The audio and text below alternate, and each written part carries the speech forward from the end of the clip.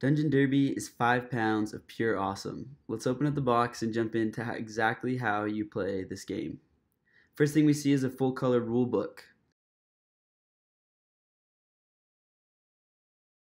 We will just set this aside as we already know how to play. We'll just jump right in. We're going to want to set the board up within reach of everyone. We got a nice high color, high detail board here. The first thing that stands out to us is the racetrack in the middle.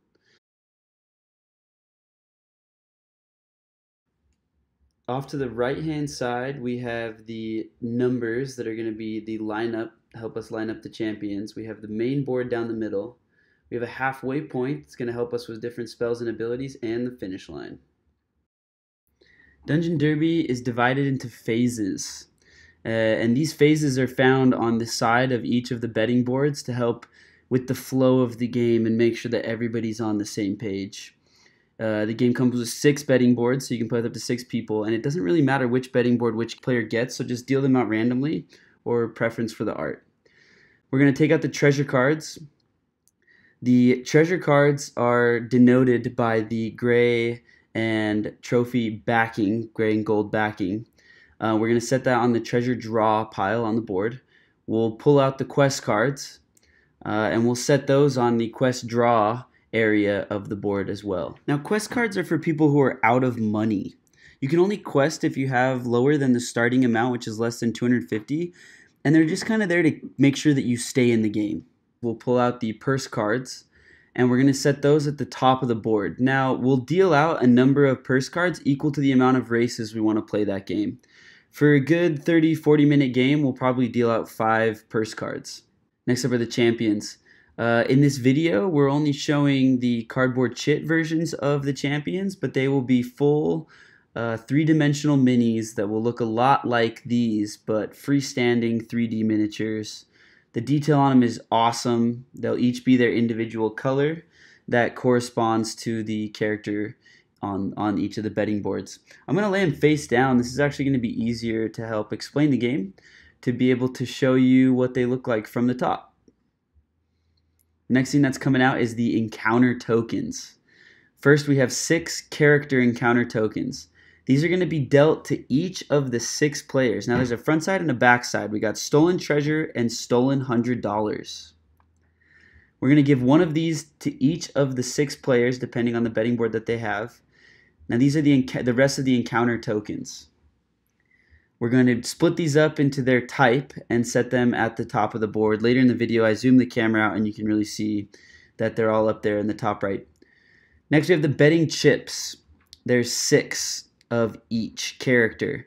We're going to make sure that each player gets one of each of these tokens. This is what you use to bet. The reason that they're chips and aren't printed directly onto the board is so that you can hide what you bet. And that'll kind of make sense as we play later on. But the 6 spots on each of the betting board is for the 6 character tokens. The front side is an image of the character that you can bet on, and the back side is the logo so you can hide your bet. As I mentioned, you're going to be playing armor cards face down, and you don't want people to know what you're doing, and so it really helps to not give away your plans by being able to hide your bet.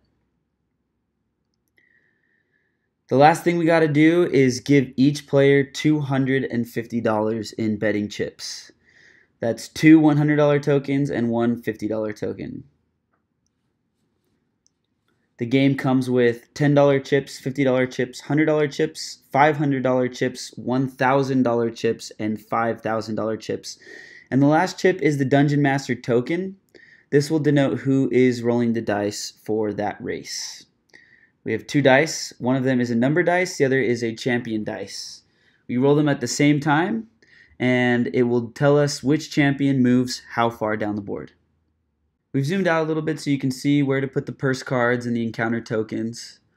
The first thing we got to do jumping in, if you look at the phases on the betting cards, is deal each player 3 treasure cards. Now, in a 6-player game, we're going to deal 3 treasure cards. In a 4-player game, you deal 4 treasure cards to each player, and in a 3-player game, you deal 5 treasure cards to each player. So we'll make sure that each player has their stack of 3 cards since we're playing with 6 this round. And we'll give everybody a chance to look at their treasure cards while we move to the next step, which is the lineup phase. We're going to flip over the purse card, and at the top of the purse card, it's going to show us the order that the champions are going to be racing in.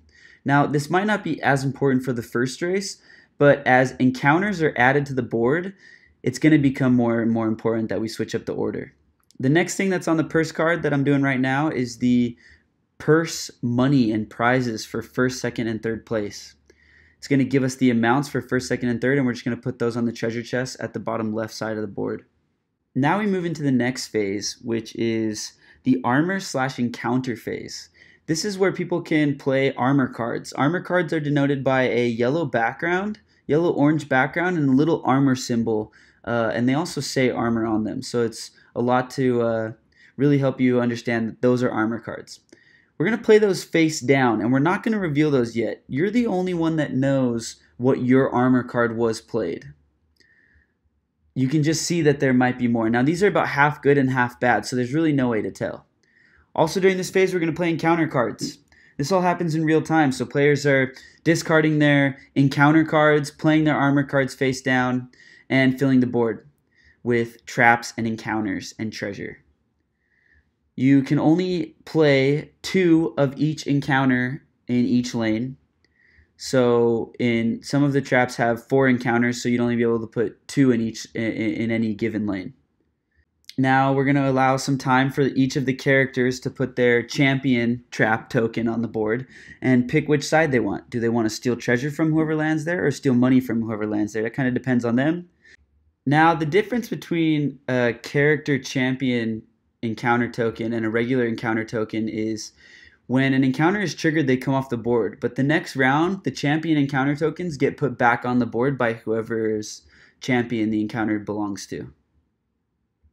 Now that the board is set, we're going to close down that phase and we're going to move to the betting phase. I'm going to put 200 on Marion Lamb and 50 on my own guy. We'll see how we do. I'm going to hide all my other ones so nobody knows what I've bet on. I've put down 2 really good armor cards on Marion Lamb, and he kind of has an open lane. Only positive cards. And I'm going to get my spell cards ready because we're about to jump into the race. We'll lock down the betting phase. No more bets can change. And we will reveal the armor cards in play. On Captain Tiberius, we have the utility belt. That'll give him a +1. On the Pied Piper, we have a crab trap, so that'll give him -2 to die rolls. That's not good. Now on Marion Lamb, I did a pretty sweet combo. I got Spicy Potion and +2, and I have Harpy Wings, which will give him a 1 dice head start. So before any other racer goes, we'll start moving down the board. We got Hired Paw on Worm and the Twins. That'll let him reroll any 1s that he has. I love that art. It's kind of blurry. And we have the Bag of Weights on Rock and Roller. This will mean that he will not leave the gate no matter what, so any bets on him are negated. Now, if you play a spell card that swaps his lane, could be pretty good for you. He could end up coming back. And on the last guy, we have Centipede Boots.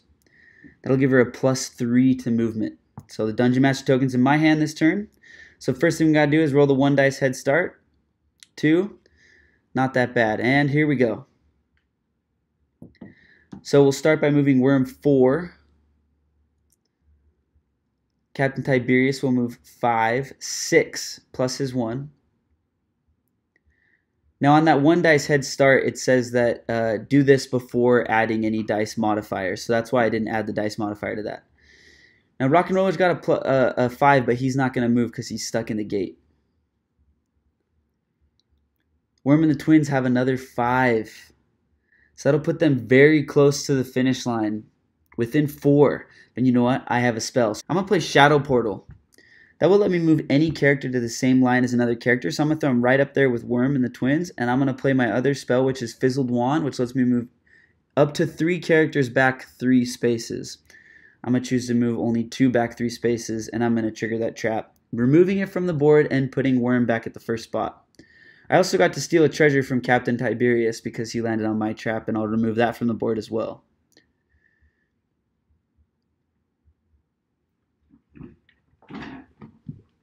We'll keep moving. Captain Tiberius with a 2 +3 gets him right up to the halfway point. Worm goes another 4. For some reason, these 3 are just moving down the board, and he is still stuck.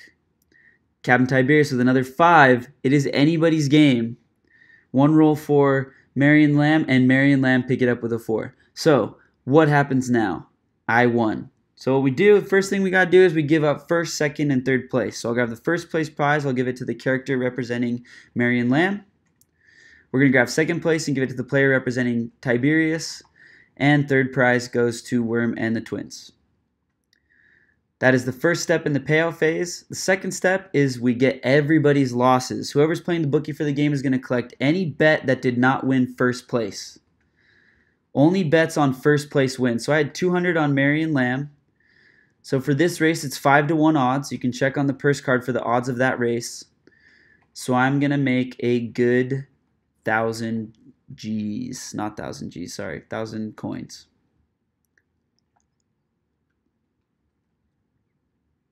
Take off all losses, only bets on first place payout.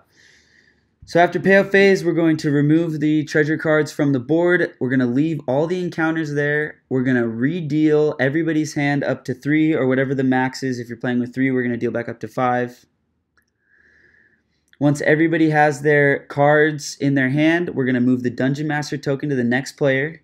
And we are going to move on to the lineup purse phase. We flip over the next purse card. Now you can see that the lineup really affects it because the encounter tokens stay on the board.